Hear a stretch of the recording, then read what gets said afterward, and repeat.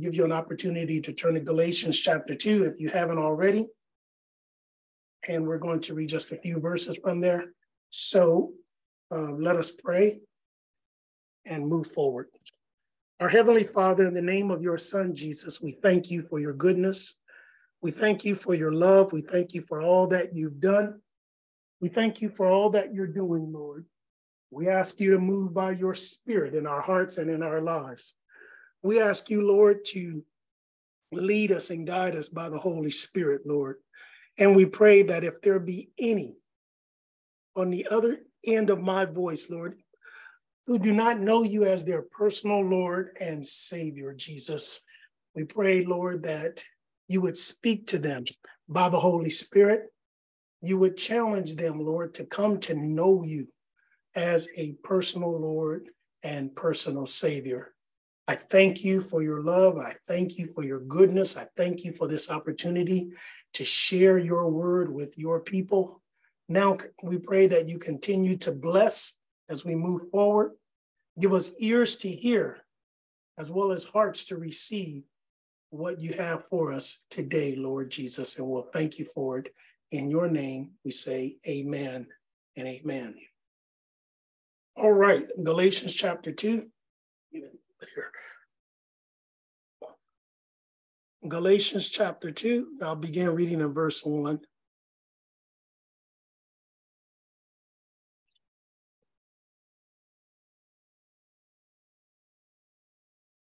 And I'm reading from the King James Version of the Bible.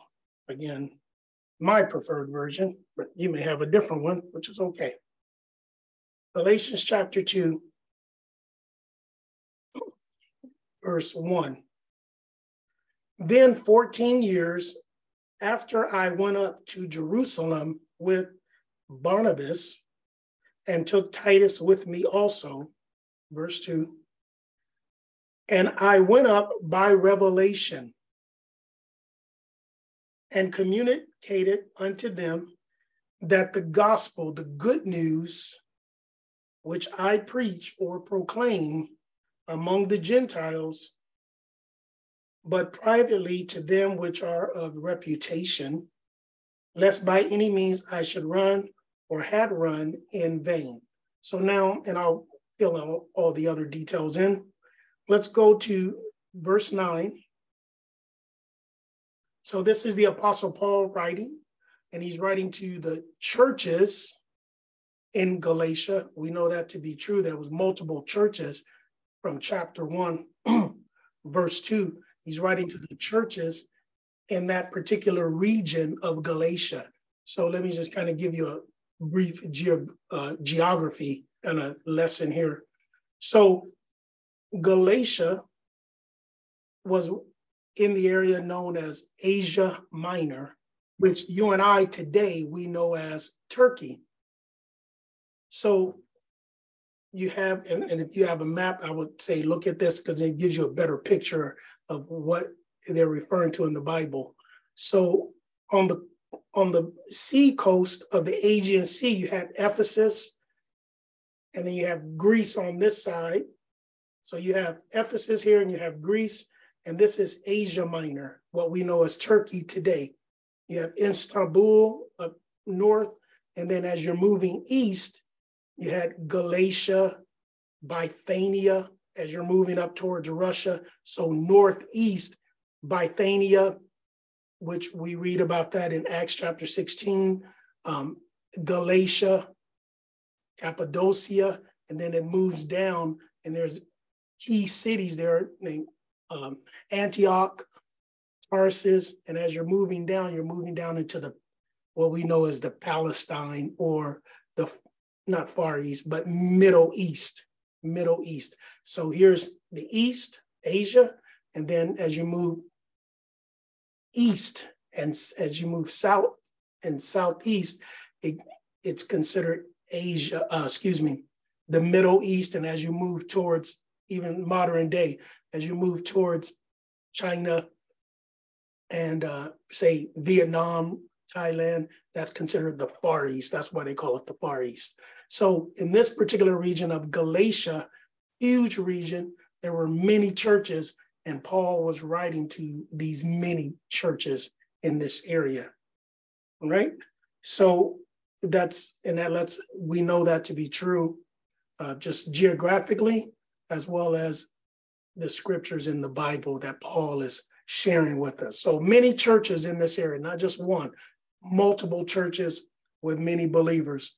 So again, verse 1 and 2, and then I'll jump to 9 just to reiterate. Then 14 years after, I went up again to Jerusalem with Barnabas and took Titus with me also. And I went up by revelation. So it wasn't his will. He was being led by the Holy Spirit. The Holy Spirit revealed to him. So he was led by revelation. And as a result, he communicated unto them that gospel, the good news of Christ, which I preach among the Gentiles. So he let them know, I've been preaching amongst the Gentile nations, the Gentile people in Galatia, in Bithynia, in all these other areas, Cappadocia.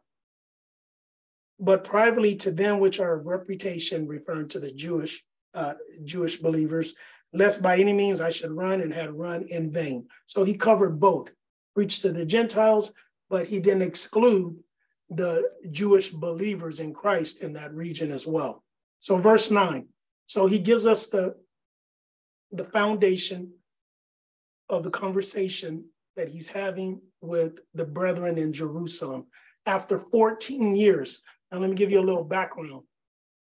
So at this point, Paul had been in the ministry. He had been saved and been in the ministry 17 years. How do we know that to be true? Because in Galatians chapter 1, verse 18, after he was converted, and this is a little bit of Bible study here. So after he was converted in Acts chapter 9 on the road to Damascus, he was in Damascus for 3 days. And after Damascus, he went to Arabia. That's where we pick it up here in Galatia. So he went to Arabia for 3 years, and the Bible tells us that in Galatians chapter 1, verse 18. So he said he was 3 years. After 3 years and 8 in Arabia, he went up to Jerusalem. Excuse me. He went up to see Peter in Jerusalem, and he stayed with him, abode with him 15 days. So he finishes out that chapter, and now in chapter 2, he says, now 14 years later, so again, 3 years plus 14 years, 17 years. So his first trip to Jerusalem as a man who was saved, living for Christ, it had been his second trip to Jerusalem. The first trip was 3 years. The second trip was a total of 17 years. Why is that important? It's very important. It's critical to have that timeline because there should have been a lot of growth in 17 years. We know that the church, even in its early stages, 17 years is not that old, but there was a lot of growth. There should have been a lot of development, spiritual development in Jesus Christ. So 14 years after, again, he went up to Jerusalem. Now, verse 9. So now we have the early church is established, and there are leaders in that church. James, the half-brother of Jesus, was the leader of that church. And again, a little bit of Bible study. We read here in Galatians chapter 2, what is happening in Acts chapter 15, the first church council. So the first church council, 17 years after, well, first church council recorded after the Apostle Paul was saved. They probably had others, but this one was recorded in Acts chapter 15. So here in verse 9, this is parallel with Acts chapter 15, 17 years after the conversion, and Paul had been in the ministry. Okay. Verse 9, and when James, Cephas, which is Peter, and John, those same three that, not the same three, but those three, well, they'll explain, who seemed to be pillars, again, leaders, pillars in the church, they perceived or they understood that the grace that was given unto me, they gave to me Barnabas and the right hands of fellowship, that we should go unto the heathen, which they had already been, they considered the Gentile people, Gentile nations, heathen, and they unto the circumcision. So basically what that's saying is the church leaders, James, Peter, and John, they gave Paul and Barnabas the right hand of fellowship, the okay, the blessings, to go out and continue to reach the Gentile nations, hence fulfilling what the Bible says in John 3:16, for God so loved the world that he gave his only begotten son. So not just the Jewish people, but the world population. Also fulfilling the great commission of Jesus in Matthew chapter 28, verse 19 and 20, where he says what? Go ye into all the world, preach and teach, baptizing in the name of the Father, the Son, and the Holy Spirit. Then also he followed that up in Acts chapter 1, verse 8. He says, but ye shall receive power.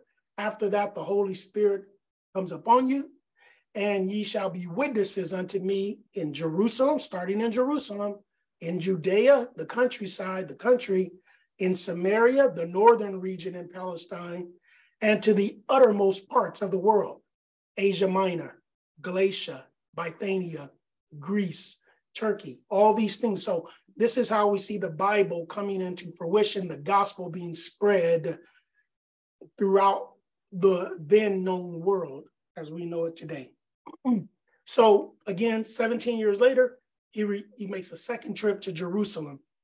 They gave him the right hand of fellowship, and they said, okay, you continue to go and preach, proclaim the good news to the heathen, and we are going to continue to speak to the Jewish believers, the circumcision. So again, I gave you the reference, Acts chapter 15, because circumcision was a issue that they were discussing and arriving at a conclusion or having a resolution concerning the physical circumcision versus not being physically circumcised. So, verse 10, only they would that we should remember the poor, and I'll explain that. The same which I also was forward to do. Verse 11, but when Peter was come to Antioch, so Antioch was a major city there in the region of Galatia. If you have a map, you can look at it.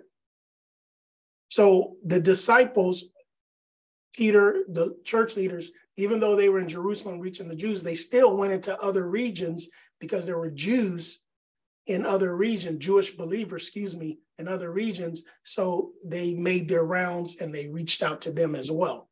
So here in verse 11, we read how that Peter was come to Antioch, and Paul says, I withstood him, or I opposed him to face to face. It wasn't gossip. It wasn't through third party. He confronted him. He opposed him. He withstood him face to face. He called him out because he was to blame. So something had occurred. This is what occurred. Verse 12. For before that certain came from James. So I just share with you, they would travel from Jerusalem and they would go minister to Jews in the other regions. So the Bible says here, for before that certain came from James, representatives of James, the head of the church at the time, the leader of the church at the time, Peter, he did eat with the Gentiles. So Peter was reaching out to the Gentiles as well. So that was before certain representatives from the church in Jerusalem came up to him. He was fellowshipping with the Gentiles. He was eating with the Gentiles, breaking bread with the Gentiles. But now let's see what happens. But when they were come, the Jews from Jerusalem, when they had come, he, Peter, withdrew and separated himself, fearing them which were of the circumcision. Verse 13, and the other Jews disassembled or played the hypocrite role, played the hypocrite as well. That's what disassemble means. And the other Jews played the hypocrite or disassembled likewise, with him, insomuch that Barnabas also was carried away, moved with their dissimulation or their hypocrisy. So I want to stop right there and go ahead and share with you all what God has laid upon my heart. So I want to speak to you about the ministry or ministerial unity challenge. Now, I know I've shared a number of things with you, and we've been talking about unity over the last 4 or 5 weeks as the Lord has laid upon my heart. And I want to continue that thought and look at it from a different aspect as far as ministerial. Jesus made this statement in the Bible. In Matthew chapter 5, and I'll share it with you again, Matthew chapter 5, verse 13, I'll read it. He says, "Ye are the salt. We are the salt of the earth.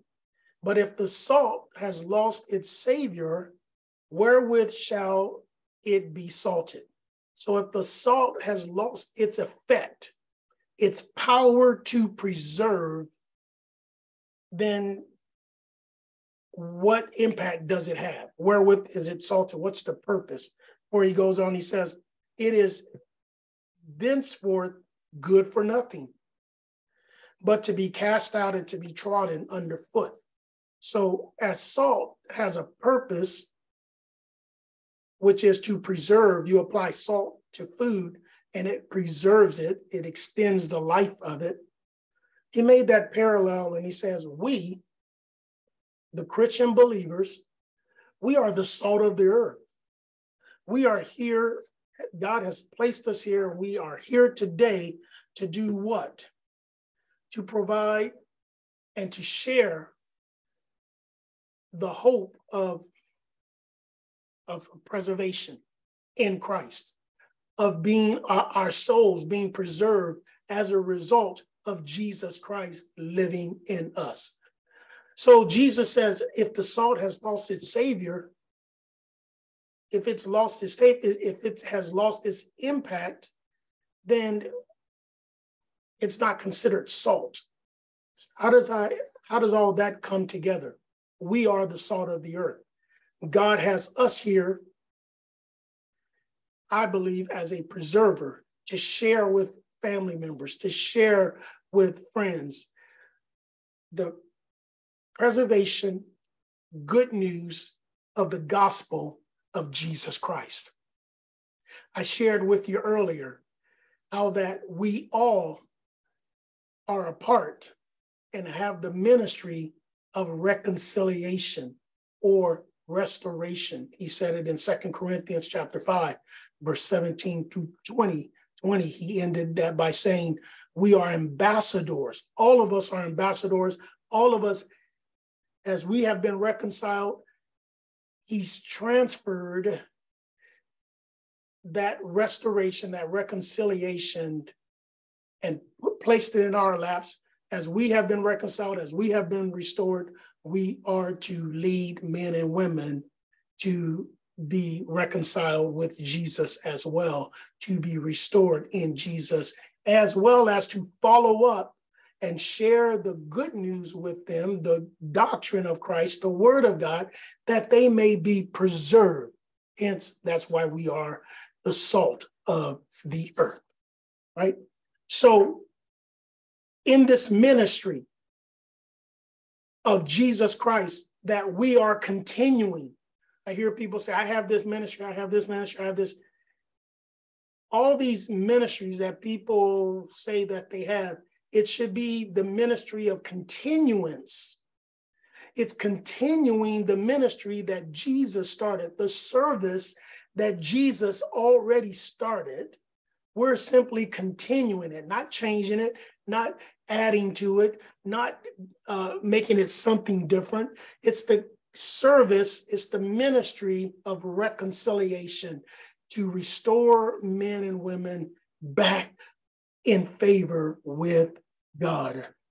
So in this ministry that we all have, there must be unity. There must be unity.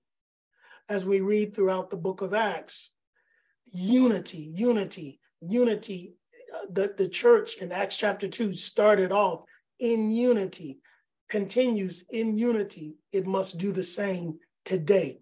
The ministry, the service in Christ, the continuing service, continuing ministry of Christ, of reconciliation, must be saturated with the unity of each participating believer, right? So with that being said, ministerial unity, the ministerial, I'm referring to the ministry of reconciliation, whether you're a preacher, whether you're have the ministry of hospitality, whether you have the ministry of bereavement, whatever it is, it must be in unity, all working together in the unit, the body of Jesus Christ. And this ministerial unity is challenged, brothers and sisters. It is challenged in our present day, where ministers of the gospel are competing one with another. I know more scripture than you. I know more scripture than you. I have a larger church than you. I have more following than you. All these different things causes the unity of the ministry of reconciliation to be challenged, and it is not of God. But nevertheless, as individuals, people, imperfect, even though in Christ, imperfect, we bring about these challenges.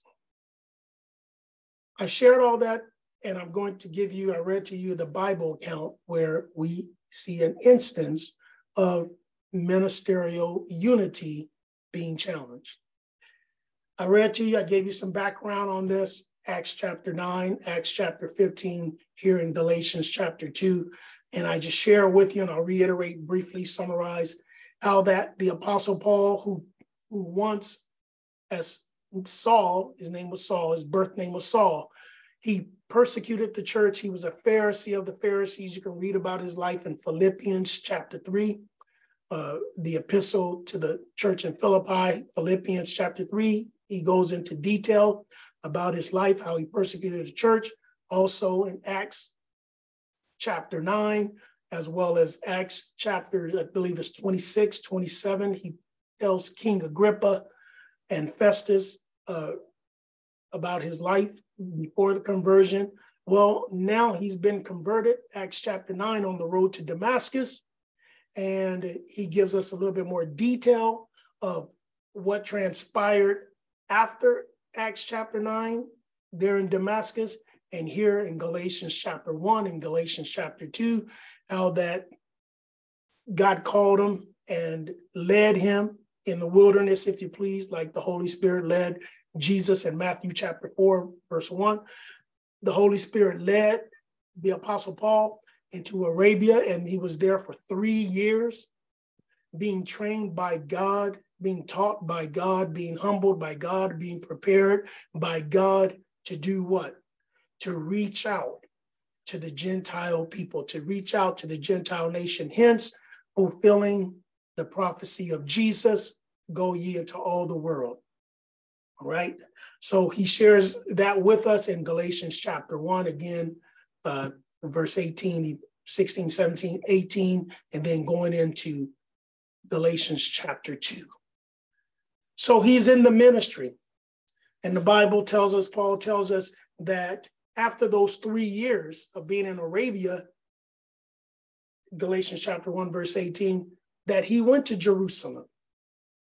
And he went there to present himself to the church there, to the leaders of the church, because think about it, all the disciples of Christ, they considered him a foe. They considered him an enemy of the church because he persecuted the church. He was going to Damascus to incarcerate, to detain those in the way, or those believers in this man, Jesus Christ, from Nazareth. So the church, the born again believers, the disciples of Christ, viewed him as a threat. So hence, after being in Arabia for 3 years, he goes to Jerusalem to present himself to the church leaders, getting the okay of the church leaders. They're spreading the word to all the other believers that Saul the persecutor and is now Paul, called by God, soon to be an apostle of God.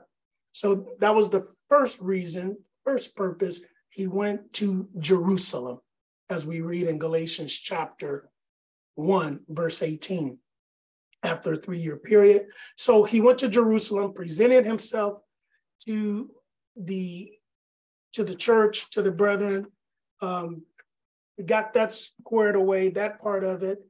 And he was there for 15 days, so a little over 2 weeks in our time, our calendar. And then he proceeded forward. The Bible tells us in Galatians chapter 1, verse 21, he says, afterwards, I came into the regions of Syria and Cilicia. And verse 22, and was unknown by face unto the churches in Judea, which were in Christ. Verse 23, but they had heard only that he which persecuted us in times past now preaches the faith which he once destroyed, and they glorified God. So now he's in the region of Syria as well as Cilicia. And he's preaching there for a number of years, hence Galatians chapter 2, it tells us, gives us the timeline, that he had been there for 14 years. So 14 years in the ministry, preaching to the Gentiles, establishing churches, and mentoring disciples and helping them to grow in Christ. So now, Galatians chapter 2, he's in the ministry. It's been a total of 17 years. Again, Galatians chapter 2, verse 1, he says, now after 14 years of being in that region, so a total of 17 years in the ministry of Jesus Christ, in the service of Jesus Christ, he returns to Jerusalem, and he took Barnabas and Titus with him. And he went there and he started telling them, I've come to you by revelation to let you know I've been preaching in Asia. Souls have been converted. Churches are being established. God is making a difference in Galatia, in Cilicia, in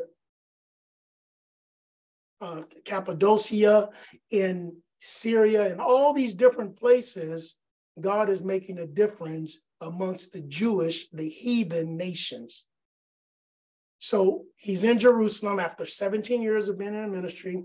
And now in verse 9, the Bible says, and when James, Cephas, which is Peter, and John, who had seemed to be pillars of the church or pillars of the church, and the Bible lets us know what a pillar is, the dictionary also lets us know what a pillar is. A pillar is a person or a thing regarded as reliably providing essential support for something.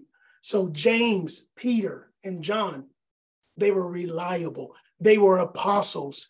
They were leaders in the church under Jesus Christ. So they were the pastors at that time, the leaders, the overseers, etc., etc. So Paul presented himself, and these 3 men, not limited to them, but the Bible lists these 3 men, they gave him the right hand of fellowship. Basically, that, hey, okay, the blessings, you know what, you're doing a good work, go back and continue to reach more Gentiles, continue to move westward into Colossus, into Ephesus, into Smyrna, to all those areas. Keep moving west across the Aegean Sea and go into Greece, and in Greece, they're in Corinth, and go to Macedonia, Thessalonica, on and on. So hence, this is how we got all these books of the New Testament written by the Apostle Paul, because he was the missionary to the Gentiles in the ministry.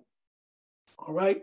So the 3 church leaders, James, Peter, and John, they pillars in the church, they perceived, they understood, they were convinced. As a result, they gave him the right hand, the fellowship, the blessings, let the word be known to all the Jewish believers in those regions. This man, Paul, he is an apostle of God. We've given him the right hand of fellowship. The ministry is united, right? The ministry is united.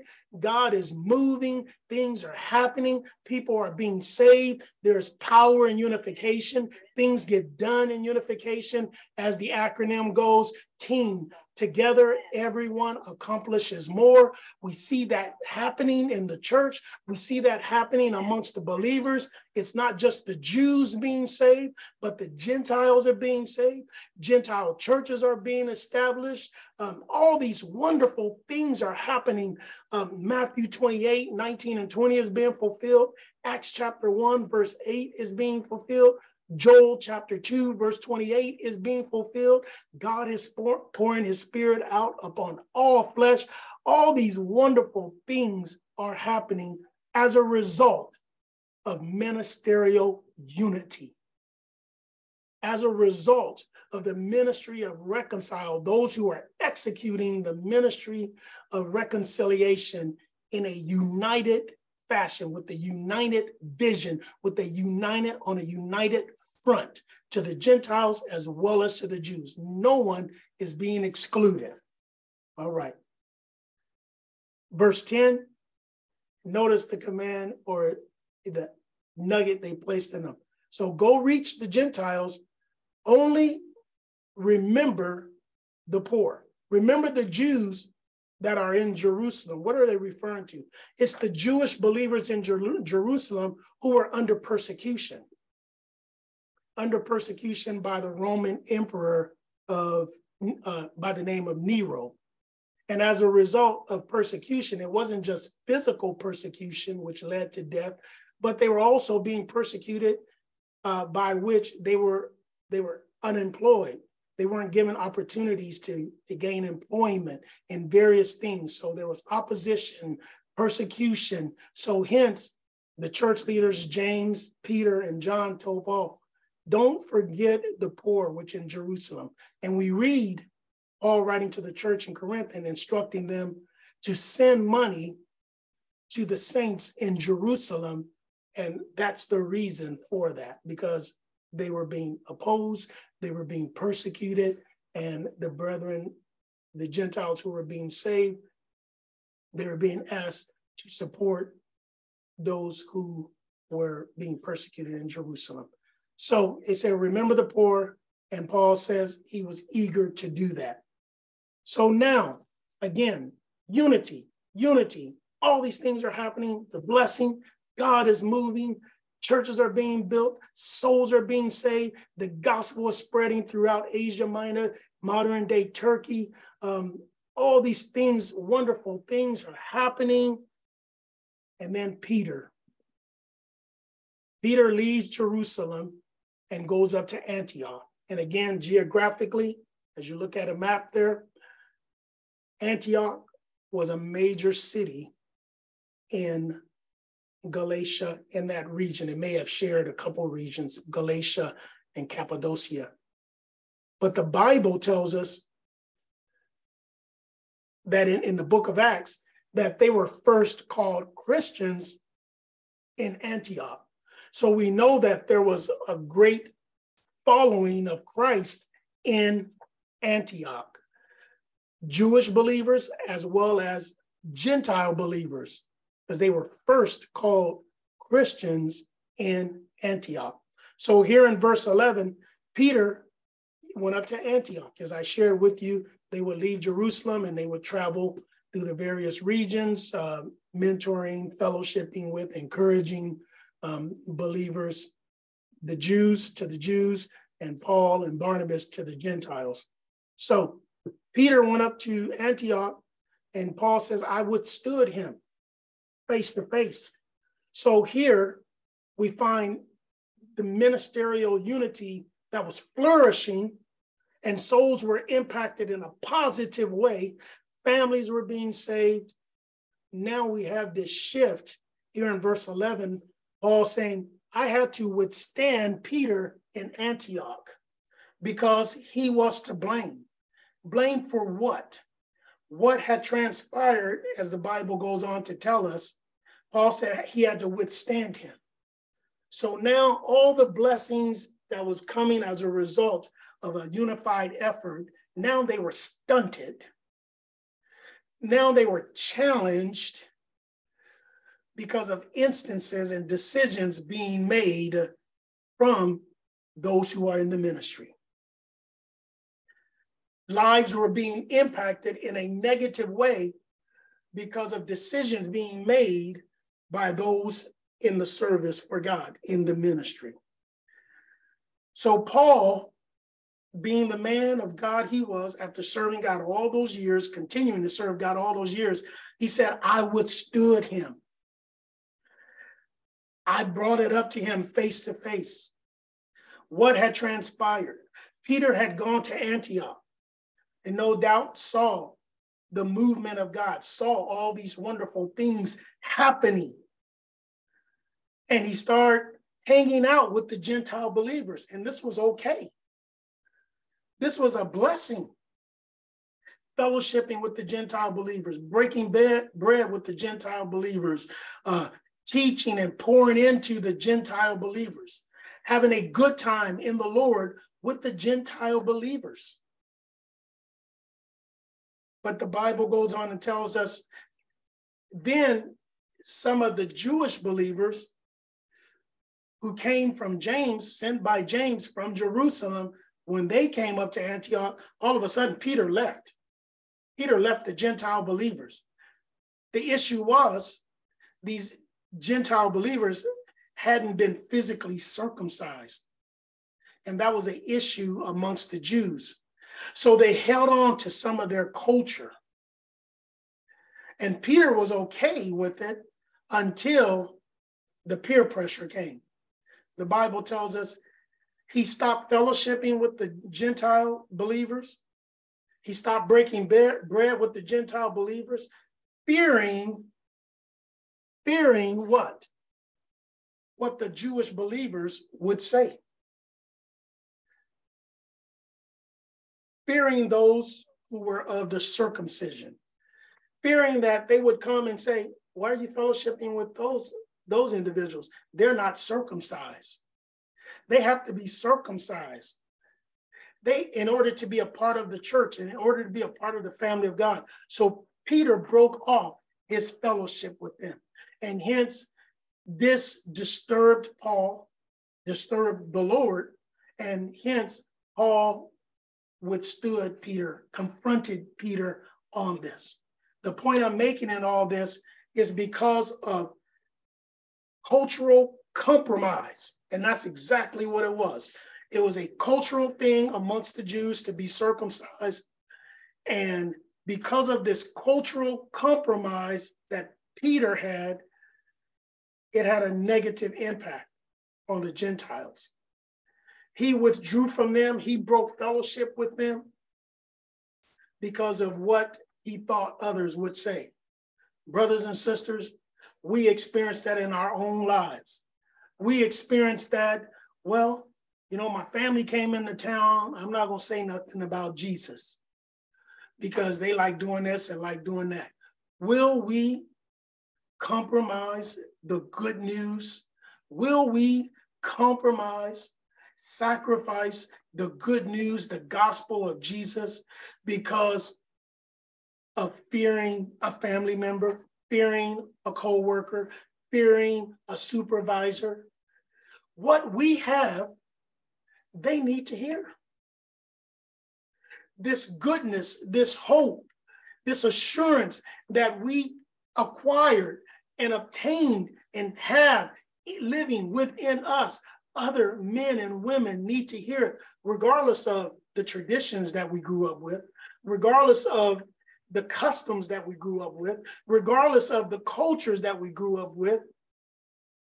Again,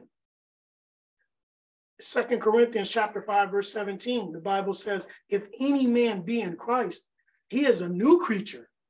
Old things are passed away. Behold, all things have become new. Peter, after all these years, I gave you the timeline, Paul had now been saved and in the ministry at least 17 years. So Peter, much longer than that, so he should have known better. He walked with Christ, been with Christ, blessed by Christ, full of the Holy Spirit, and yet we find Peter compromising the salvation and the upbuilding and edification of souls because of what someone else may say, what someone else may think. Let that not be our testimony, brothers and sisters, because the unity of the ministry will be challenged. It will be challenged if that is the case in our lives. So here we have in the Bible setting, the ministry, the unity, the togetherness, the oneness, the same goal, the same vision, the same mission, continuing the ministry of Christ. It was now challenged because of culture, tradition, feelings, emotions, what this one may say, what that one may say. God's been too good to us, brothers and sisters. God's been too faithful to us. God's been too loving. God's been too kind. God has been sufficient to us in our lives. Let us not allow anything in this life, be it a family member, or not that the family member has done anything wrong, but let us not step down in our minds, if you please. There's another word I'm thinking. Seep down or step down or traverse down because of what we think they may think, because of fear, because it will challenge the unity of the ministry that God has given you, the ministry of reconciliation, the service of reconciliation. We all have it. Well, I believe that every Christian is a minister in their household, providing a service, whatever that service is, be it compassion, care, comfort, hospitality, whatever it is, it all works together to draw men and women to Jesus Christ. It all works together to get our loved ones who do not know Christ to fall in love with this Jesus that we have. It all works together. So we are all ministers in some capacity within the body of Christ, because we all have called to do a service for the Lord Jesus. And we don't want that ministry, the unity of that ministry, us helping one another, the togetherness where there's power, to be challenged because of cultural, traditional things, or fear of those cultural, fear of those traditional things that come into play. Here in this Bible reading, Galatians chapter 2, again, accompanied with Acts chapter 15, it was challenged. It was challenged to the degree that the believers who were not circumcised, Titus, Timothy, and numerous others, just to name a few, it could have challenged them to stop living for God or stop being a part of the fellowship. Let not our lives have that testimony that any compromise to culture, to traditions, to fear of what someone else thinks or say become a challenge to where it hinders someone from coming to Christ. So Peter, what happened here where Paul had to oppose him and Paul had to withstand him? Peter showed favoritism, discrimination, and separatism. Favoritism, discrimination, separatism, because of fear of possibly losing the status within the Jewish culture, losing status, losing position, what they would say.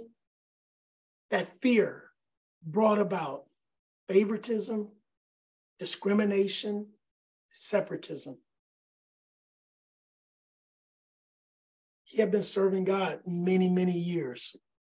What's the point of this? The point in this is that we must constantly work on ourselves, brothers and sisters, because a lot of times decisions that we make or things that we do or not do is a result of situations. It's situational.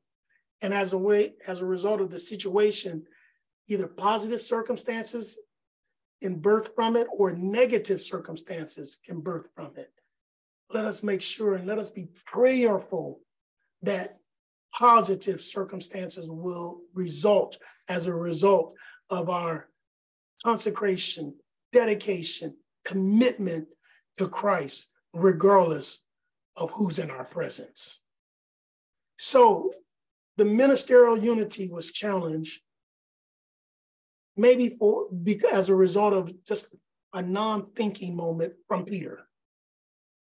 Separating himself. Think about that. Put yourself, let us put ourselves in the position of those Gentile believers in Antioch. They're fellowshipping with the man of God. He's come all the way from Jerusalem.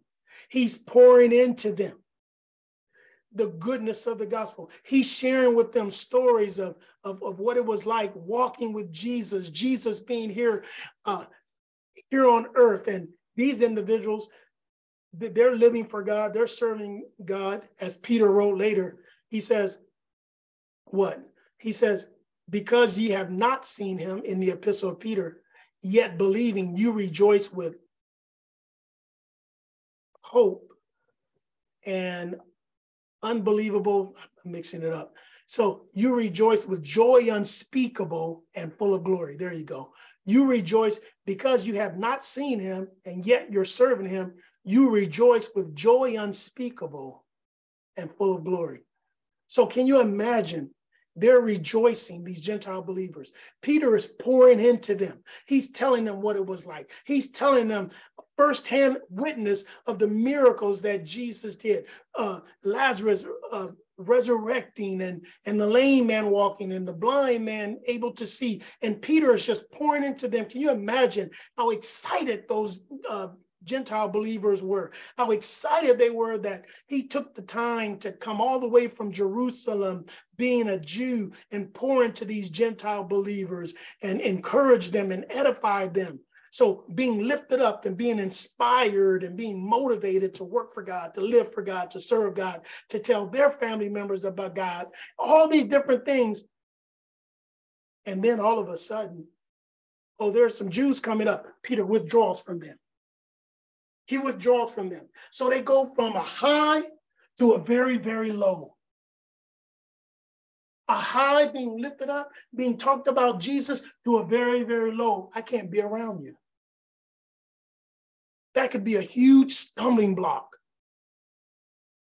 Let not our lives do that. Let not our lives reflect that, because it will definitely cause the unity of the ministry to be challenged, So Paul opposed him.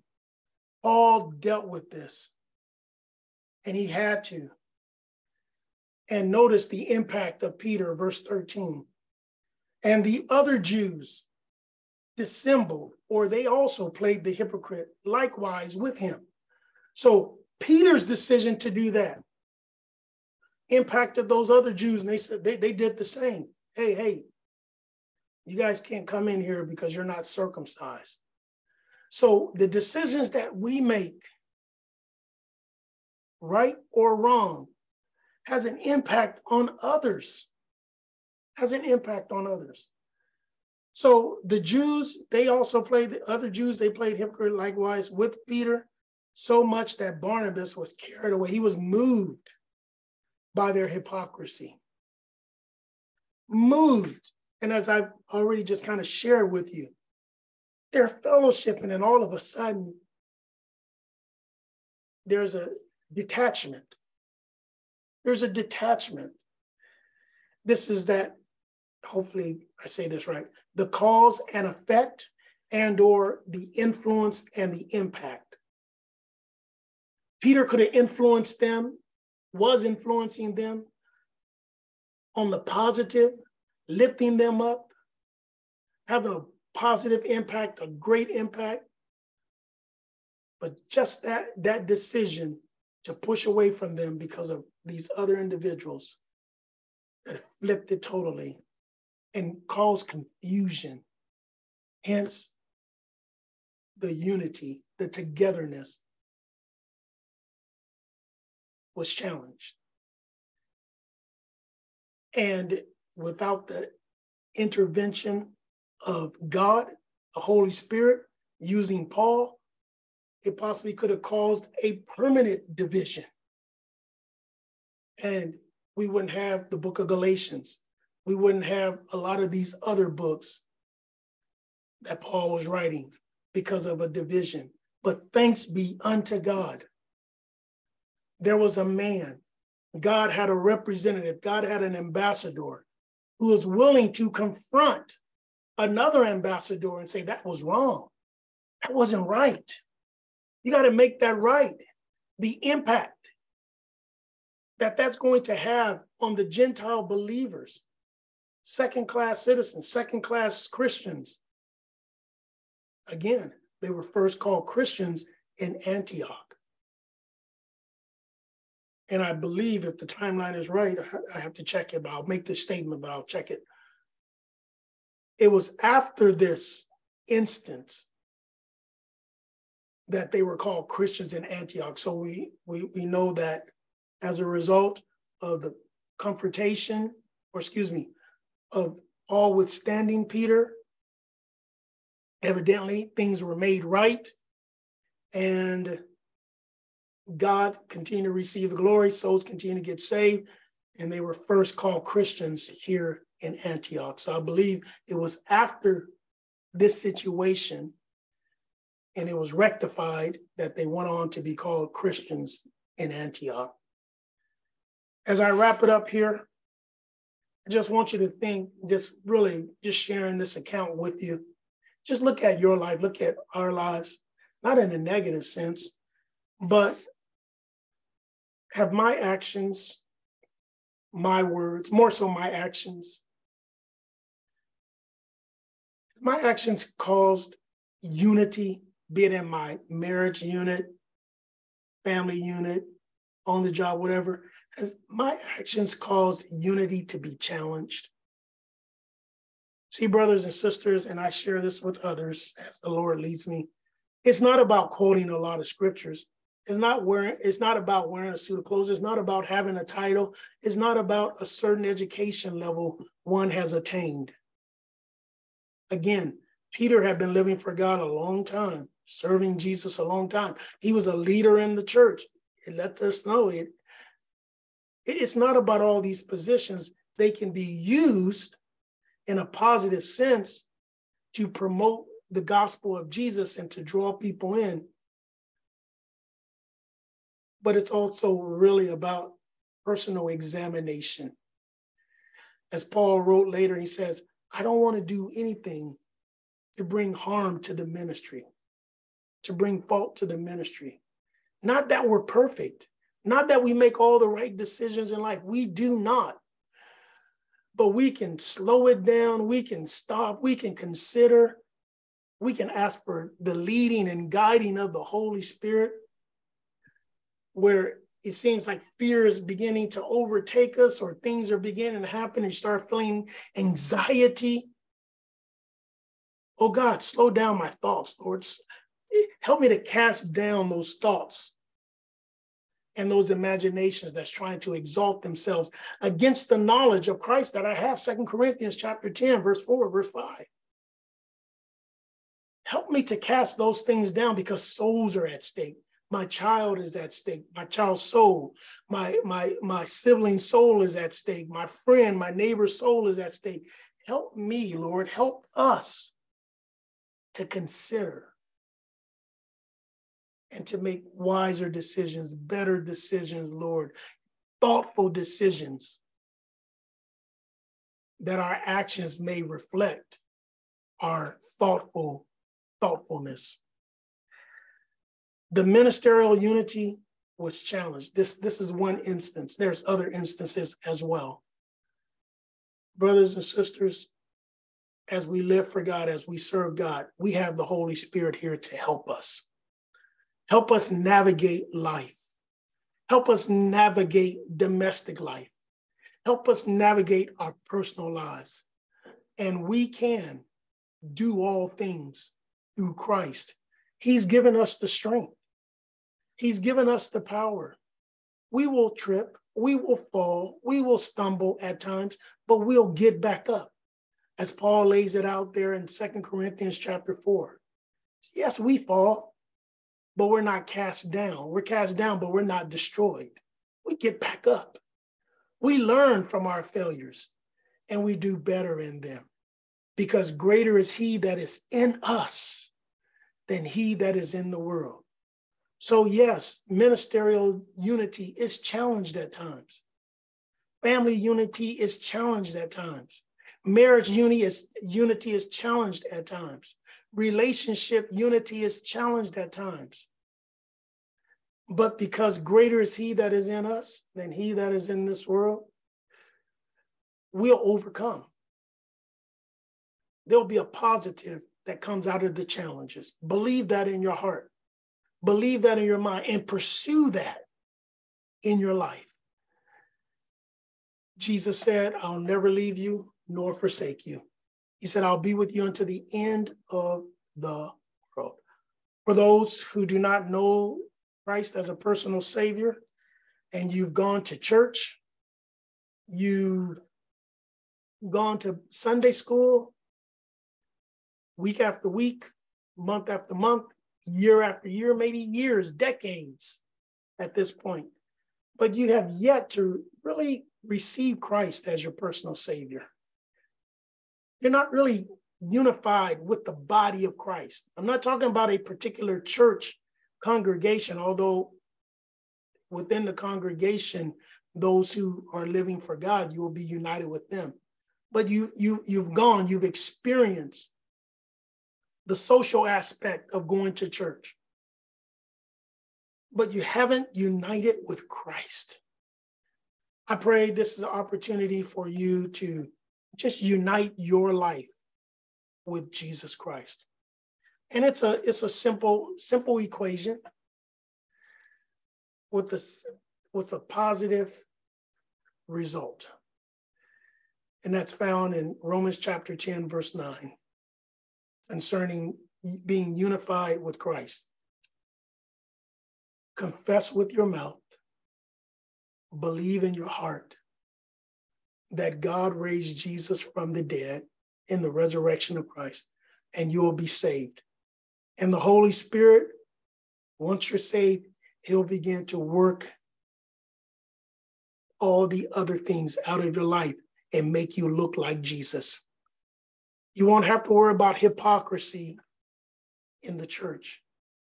You don't have to worry about hypocrisy in that congregation, hypocrisy in this congregation, hypocrisy in mom, hypocrisy in dad, hypocrisy in brother, hypocrisy in sister and nephew, in hypocrisy and minister this one, minister that one. No. Confess with your mouth, believe in your heart that God raised your Savior, Jesus, from the dead, and you be saved. You be united. You walk with Jesus. You live in harmony with Jesus. You allow Jesus to work out all those other things in your life. It's like credit card debt, right? We get credit card debt or debt in general, and we don't have the resources, the financial resources to pay it all off. As long as you make payments towards it, you're in good standing. Just like our lives. We get saved, you confess with your mouth, you believe in your heart that God raised Jesus from the dead, you accept him, you ask for forgiveness of any known sins in your life. The debt has been paid. Romans chapter 1, I am a debtor unto God. The debt has been paid through Jesus. But our lives, just like that credit card, We don't have, personally, as individuals, we don't have all the resources to make our lives perfect, but we live for God. We serve God, who is resourceful to work out those imperfections in our lives and make us look more and more like Jesus. And looking more and more like Jesus, brothers and sisters, this is my opinion based on what I know about the Bible. It deals with unity. As Jesus prayed, as I close here in John 17, he said, Father, I pray that they would be one, even as we are one. I know they're imperfect. I know they're a work in progress, but as long as they allow the Holy Spirit to work in them, to keep them in good standing with me, he'll continue to work things out of them. But he can work it out because they're linked up, they're connected, they're in harmony with me. Get your life in that position. We can, we shall, we will do all things because Christ will give you and me the strength. Let us pray. Our Heavenly Father, we thank you for your goodness. We thank you for your love. We thank you for all that you've done. We thank you, Lord, for being so good to us, being so faithful to us, Lord. We thank you, Lord, for opening our eyes to the word of God. And I know that this title is a little unorthodox, Ministerial Unity Challenge. But as we read your word, Lord, and we incorporate your word in our lives, we can see that we are ministers of this gospel of reconciliation. And we are empowered through spiritual unity and unity one with another. And we also see that it's challenged at times because of people, ourselves as well as others. So it does get challenged. There are challenges. But God, you've empowered us, and we thank you for this, to work through the challenges. And it's working through the challenges, Lord Jesus, you make us stronger. And not only do you make us stronger, but you give us wisdom to be able to share that with others. So we thank you, we praise you, and I pray you bless my brothers and you bless my sisters, and you keep your hand upon their lives, upon their families, upon their households, for we need you, Lord. And we appreciate and we're grateful, Lord. We enter into your gates daily with thanksgiving and into your courts with praise because of what you've done and because of who you are and because of what you're doing in our hearts and our lives. We give you praise, we give you glory, and we give you honor. Continue to bless, Lord, continue to strengthen us, continue to teach us, and we'll give you the glory. In your name, Christ, we do say amen and amen. Praise God. Praise God. Amen.